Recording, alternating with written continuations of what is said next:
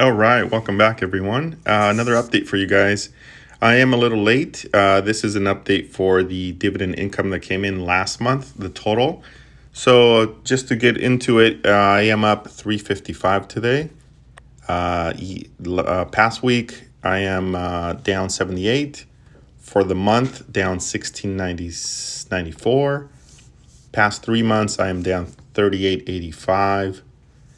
The 1 year mark, 17,493, and overall 17,383.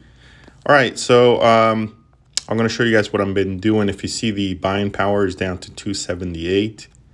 I did sell a few puts, so the money is tied up in here. So I'll start at the bottom there with BlackBerry. I did sell 2 puts.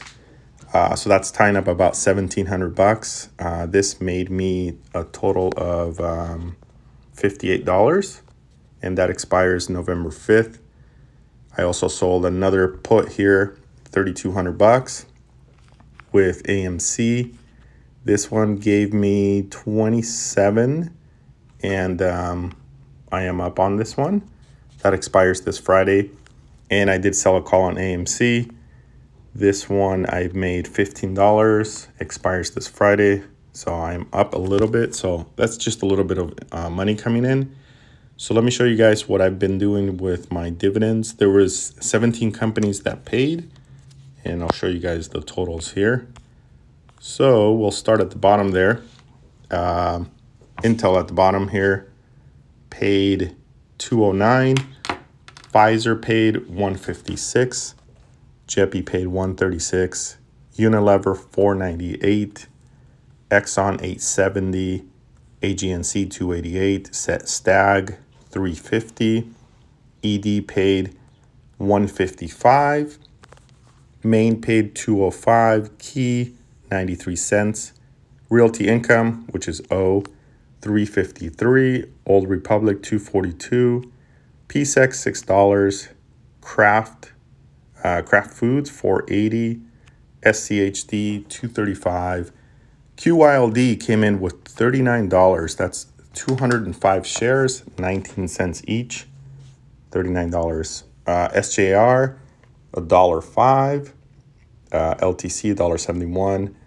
Oh, let me go back. I'm sorry, not LTC. Don't count that. So total companies paid, 17 companies paid $88.75. We didn't break 100 like last time, but it changes every month because some companies don't pay every month. So the goal is always 100. The new goal, I don't know if you guys saw the last video, is 200. So we're going to try to get that.